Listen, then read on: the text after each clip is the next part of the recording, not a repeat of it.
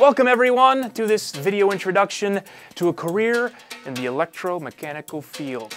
My name is Greg and I'll be your guide throughout this course introduction. Now the objective of this video is simple.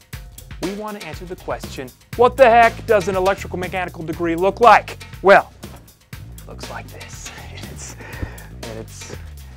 Well, let's move on. Now, in order to understand the field a little bit better, let's first break down the title. Electro. Easy enough. And mechanical. Yeah, it's kind of freaking me out too. Let's just kind of, that's better. Robots and machines of all shapes and sizes are commonplace in manufacturing circles. Now when a machine starts acting squirrely, we get the call to go out and make it unsquirrely. People interested in electrical or mechanical work, you got to kind of have the niche to want to be able to work with your hands, but also figure out what makes things tick, what makes them work and how do they run and how to figure that kind of stuff out. Does that sound interesting? I know when I was looking for colleges and stuff and I was graduating high school, I really didn't know what I was going to do. There's some people that knew right off the bat what they wanted to do, but I wasn't one of them.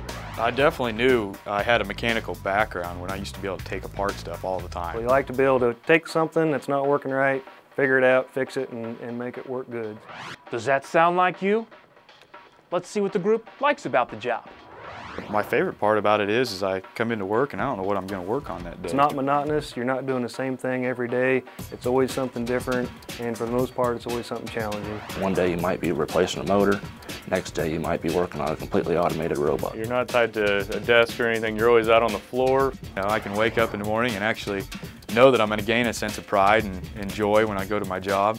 You can pretty much go anywhere in the world you want to, do anything you want to. You just got, your imagination's the limit. Thanks, gents. All excellent points. Now here's a quick summary of what we have so far. This is a technical field, and the playing field is manufacturing. The job is something new almost daily. It's hands-on and challenging. There is job security, and the list is long and diverse of companies hiring electromechanical workers here at home and abroad. How about some video examples to see the job in action? Here we have electromechanical workers changing the electrical guts of this machine to make it like new. It's called retrofitting.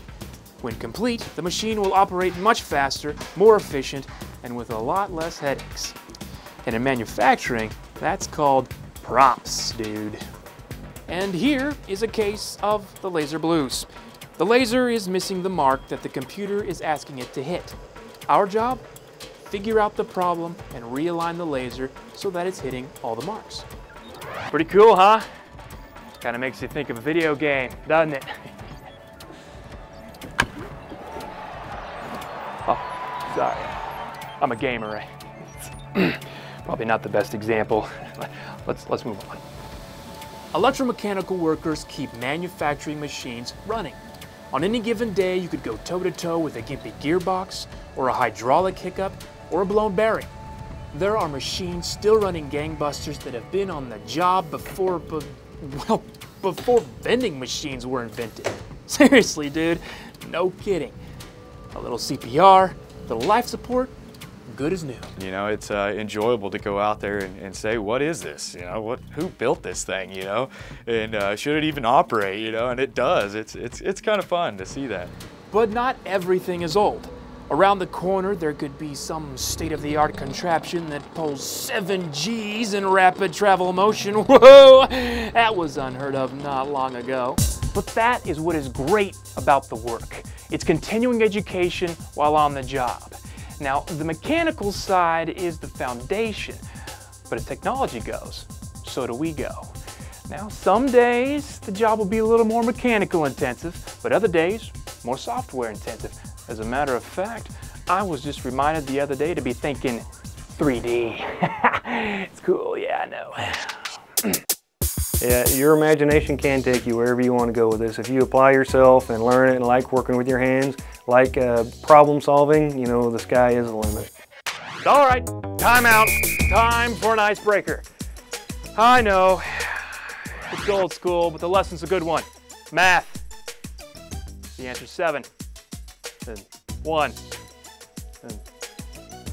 Well, you get the point. Things that I learned in high school that I thought I'd never need to know as a mechanic, you know, that come back and suddenly you're using them again in some pretty, you know, intense calculations that you go through. What makes the turn in axis? What makes the D in 3D? What makes the G in G's? You guessed it, math. The thing about this work is that it is all about precision, and math makes things precise. You will be working with machines that measure preciseness to less than the thickness of one hair. Way less. Ow. All right, you know, let's wrap up this video introduction, okay? I'm gonna leave you with 3 P's. Number 1, placement. Degree equals the job. 99% placement true. Number 2, pay. Top of the pay scale for technical career jobs. And number 3, perks. Employers come here to find employees. And with a diploma in hand, opportunity exists across the country and around the world. Wow. Worldwide. That's cool. Well, that does it for now. Thank you for your time and putting up with my wacky self, but I'm going to leave you with the facilitator for any additional information. So if you got any questions, ask them now. Catch you guys later.